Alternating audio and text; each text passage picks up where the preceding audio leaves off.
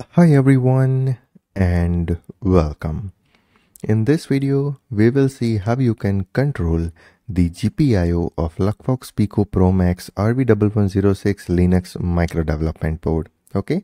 Previously, we have controlled the GPIO of LUCKFOX Pico Mini B board, as well as we have controlled the GPIO of LUCKFOX Pico Ultra W board. Now, when we have controlled the GPIO of LUCKFOX Pico Ultra W board, we were running the Ubuntu operating system, and in the case of LUCKFOX Pico Mini B, we were running the Buildroot operating system. So whenever you are flashing the Buildroot operating system in any of the Luckfox board, you will be having this periphery library pre-installed. Okay, so you don't have to install it manually, just like in the case of Ubuntu.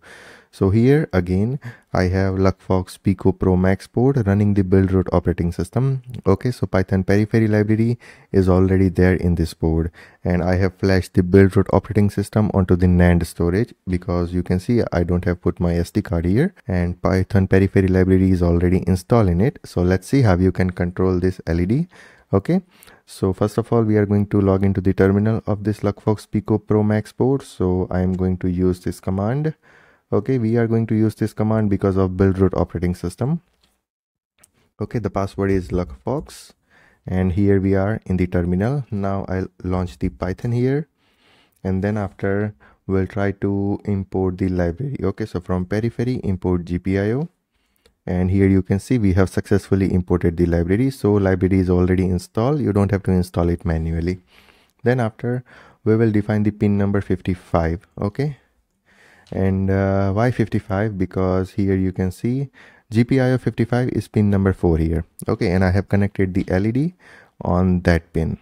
Okay, you can see the positive pin of the LED is connected on the 4th pin, and the ground pin is connected on the 3rd pin. Okay, so that's why the pin number is 55 for us. Okay, and that's why I have used right pin 55, because our LED is connected on the pin number 55. Now what we will do is we will set the mode for that pin as an output mode. Okay, so we are going to control that pin, so that's why we will set this mode to output so we can control it. Okay, and then after the main part, whenever we want to make it true, we can run this command. Okay, so write _GPIO.write, and in the bracket you have to mention true to turn this LED on, or you can say to turn any GPIO on. Okay, now I can hit enter, and here you can see LED is on. Okay, now again I can paste that command, and I can write false to turn off that LED. Okay, sorry. Again you can make it on. Okay, and again you can turn it off.